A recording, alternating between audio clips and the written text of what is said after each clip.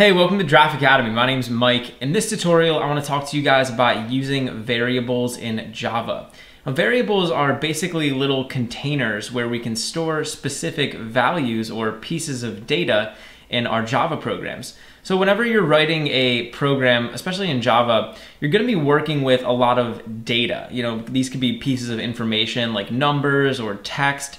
And a lot of times it's going to be useful to store that data in containers. And there's a special type of container that we can use in Java, which is called a variable. So in this tutorial, I'm just gonna walk you guys through what variables are, how to use them, and why they're useful in our programs. So over here, I have this little program, and you can see it's right here, and I've basically written out a little story. And I want to read this story to you guys. It's a really cool story. Basically says, there once was a man named George. He was 70 years old. He really liked the name George, but didn't like being 70. Most of his friends were also 70, and one of them was also named George. So this is a very simple story, but I'm going to show you how we can use variables to make this story a lot better. So over here we have our code to write out this story, and I'm basically just using these system.out.print lines, and I have about 5 of them here. And inside of each one, I'm writing a line of the story. So you can see here's the first line, here's the second line.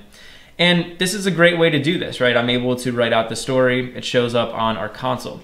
Here's the thing though. Let's say that I'm looking at this story and I'm thinking to myself, I think I could make this story a little bit better. I want to appeal to a broader audience. Why don't we make the character a little bit younger, right? So instead of George being 70, let's say I wanted to make George be 40. Well, all I have to do that is just go through and change the age. So I'll come in here, instead of saying 70, we'll replace it with 40, and then I gotta find the next place. Okay, so over here it says 70 again, so we'll replace this with 40. And over here, again, it says 70, so let's put 40. And that looks pretty good. Now George is a little bit younger. But let's say that I don't like the name George, so I wanna change the name. Maybe we'll make this character named Tom. Okay, so now I just need to go change the name. So I'll go here. Okay, here's one. I'll change that to Tom. Here it is again. We'll change it to Tom. And here we go. Last one. Change this to Tom. So now I've successfully updated my program and we made the character a little bit younger and we changed their name. So now when I print this out, you'll see we have our new and improved story over here on the console. Here's the problem though. When I wanted to go through and change the character's age and the character's name, I had to physically search through each line on here, find where either the name was or the age was, and change it manually. And that's kind of a drag, right? I mean, this is a pretty short story, but imagine I had like this long, huge story that mentioned the character's name like hundreds of times and mentioned their age hundreds of times. If I wanted to change it, it'd be a real pain in the butt. We can actually use something in Java to make this a little bit easier, and that's called a variable. So we can take this age value and we can take this name value and we can store it inside of a container, which is called a variable. And then instead of having to type out the age and the name inside of our story, we can just access the variable or the container that we stored that value in, and we can just use that throughout our story. Then, if I wanted to change the name or the age, I would just have to change the value in one spot where we defined our container. And it's gonna make this a lot easier. So let me show you guys how to do that. I'm gonna come down and right above this print line, I'm just gonna make what's called a variable. And the first thing we wanna do is make a variable for the guy's name. So the character in our story, I wanna create a container where we can store their name. And generally in Java, if you want to store a piece of text, so this person's name is gonna be like text, right? We wanna create a variable called a string. And a string is just a type of variable and it stores textual information. So I can say string, and now what I want to do is I want to type out the name of the variable that I want to create. So we can actually give this a descriptive name. So I'm going to call this character name. And now I'm going to set this equal to a particular value. So why don't we set this equal to the character's name, which is Tom. And now after every line of Java code, I always want to put a semicolon. So what's happening here is I'm defining the type of data that I want to store inside of my variable. In our case, it's going to be a string, which again is just like a piece of text like this. I'm giving this variable a name, so I'm calling it character name, and then I'm giving it a value, so I'm saying equals Tom. So now the character name variable has a value of Tom. What I could also do is create another variable for his age. We could store his age inside of a string, but there's actually a special data type in Java which we can use to store numbers, and it's called an integer. So an integer is just like a counting number, so it'd be like 1, 2, 3, 4, 5, etc. It's any of like the whole numbers. So if I want to create an integer, I can say int, and again, I want to give this a descriptive name. So I can say character age, because this is going to represent the character's age. Now I can say equals, and I can put the value. So if I'm defining a number, like an integer in Java, I don't have to put quotation marks around it. I can just type out the number like that. So now over here, we're saying the type of data that we want to store inside of our variable, which is an integer, and then we're giving that variable a name, and we're giving it a value, which is going to be 40. Now what I can do is I can come down to my story, and I can actually access these variable names instead of just typing out the values. So over here, for example, we have this character's name, Tom. What I can do is I can replace this with that variable. And the way that we can do that is by inserting the variable into here. And if I'm doing that inside of a string right here, all I have to do is use a plus sign and we can add in that variable name. So I'm gonna get rid of this quotation mark. And over here, I'm just gonna use a quotation mark. So you'll see here, my text editor has colored these differently. So this is colored green. And then when I end the quotation mark here, we're no longer like typing out actual text. I can do a plus sign. And now what this is gonna say is there once was a man named a space, and then it's gonna say the actual character's name. So over here, we can just type in the name of the variable that we created. So I can say character name. And so this is actually going to go up here and it's gonna get the value out of this character name variable. So let's test this out. I'm gonna save my file and I'm gonna run this program. And now let's look over here on our console. You'll see we have there once was a man named Tom. So I didn't actually type out Tom over here in my print line statement. All I did was access the character name variable.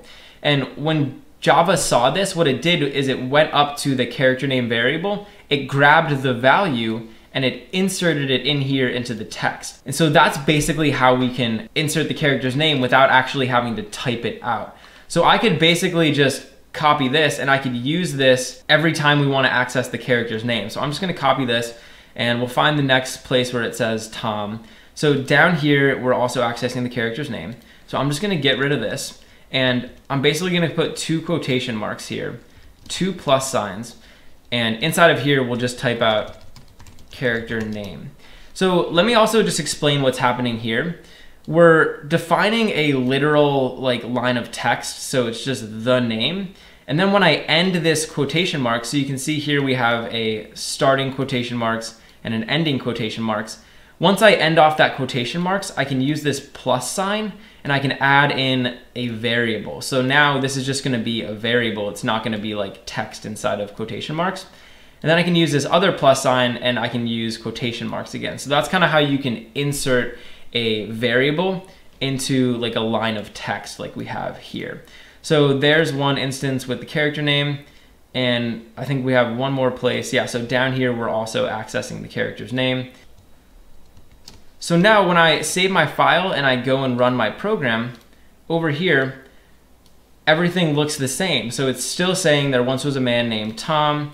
He really liked the name Tom, but didn't like being 40. Most of his friends were also 40, and one of them was also named Tom. So we're able to access that same value without actually having to physically write it out in each one of those lines.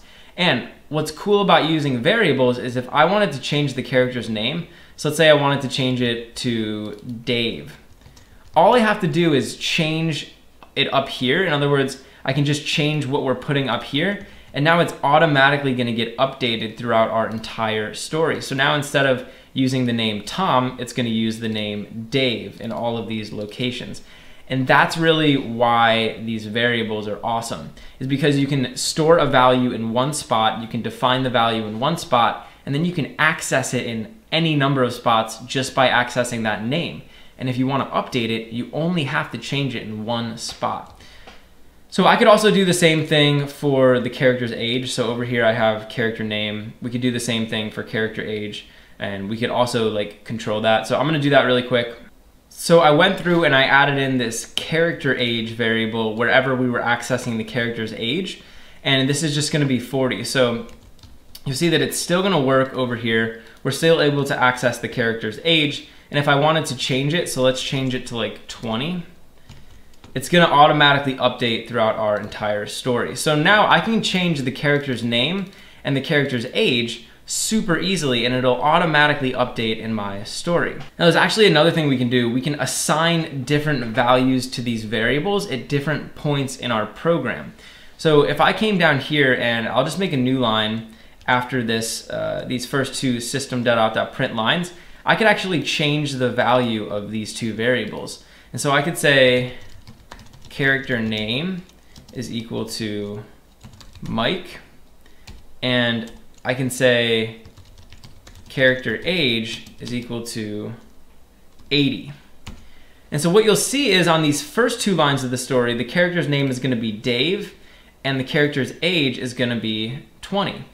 But after I give these variables different values, down here for the rest of the story, their age and their name is going to change. So let's see how this works. I'm going to run the program and let's check out our story. It says, there once was a man named Dave. He was 20 years old. He really liked the name Mike, but didn't like being 80. So from this point in the story down to this point in the story, the character's name has changed and the character's age has changed. So in certain times in your program, you're gonna wanna update those individual variables, and you can do it just like we did it over here, just by saying the variable name, an equal sign, and giving it a new value. So that's the basics of using variables, and in the next video, I'm gonna talk to you about what types of variables we can create. So up here, we created a string, which is just characters, and we also created an integer. But there's a bunch of other types of data that we can also create, so I wanna show you guys all the different types of data that you can store inside of your programs. Hey, thanks for watching. If you enjoyed the video, please leave a like and subscribe to Draft Academy to be the first to know when we release new content. Also, we're always looking to improve, so if you have any constructive criticism or questions or anything, leave a comment below. Finally, if you're enjoying Draft Academy and you want to help us grow, head over to draftacademy.com/contribute and invest in our future.